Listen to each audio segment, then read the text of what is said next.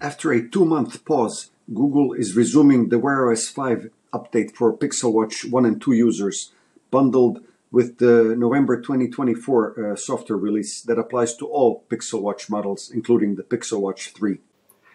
This phased approach means that users will begin receiving update notifications over the coming week or so, with the release intended to address issues that had previously halted the rollout.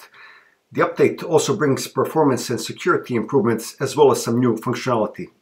To remind, the initial rollout of WearOS 5 in September had been abruptly suspended after some users reported that their devices became unresponsive or even bricked during the update process. Many of them, including me, encountered blank screens, leaving our watches unusable until a factory reset was performed. Given these issues, Google chose to investigate and re-engineer the software to iron out the bugs.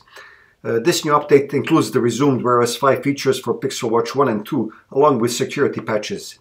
Play Store updates for improved camera controls and Pixel Recorder are also available.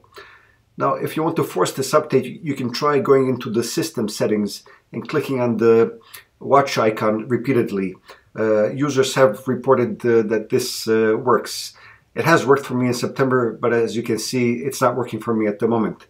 So the update is obviously not available in my region just yet. Now, Google has said the next Pixel Watch device rollout is scheduled for March 2025. So there is a bit of a gap, which means no more updates for a few months.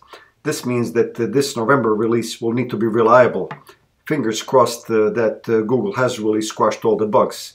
So far, there have been no reports of issues with the new update, but it is still early days.